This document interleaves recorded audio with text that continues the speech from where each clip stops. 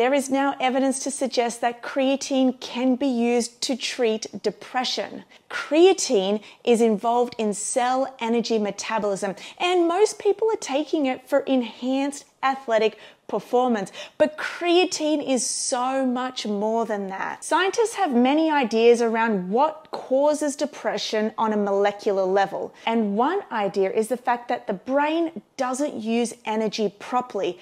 This is why creatine may be a useful therapy. A recent study by the University of Utah found that the risk of screening positive for depression was 31% lower in the group of individuals who were having more creatine than those who were having less creatine. Not just that, another study, which was an 8-week double-blind placebo-controlled clinical trial, took 52 participants, and they did this over 8 weeks. They got some of them to take 5 grams of creatine per day. They got others to take a placebo, which was an adjunct to their antidepressant. Those who were taking creatine reduced their depressive symptoms by 79%. And this was as early as week 2. So there you have it. Creatine isn't just a bodybuilding supplement. No, it is involved in brain energy metabolism and can have many therapeutic effects.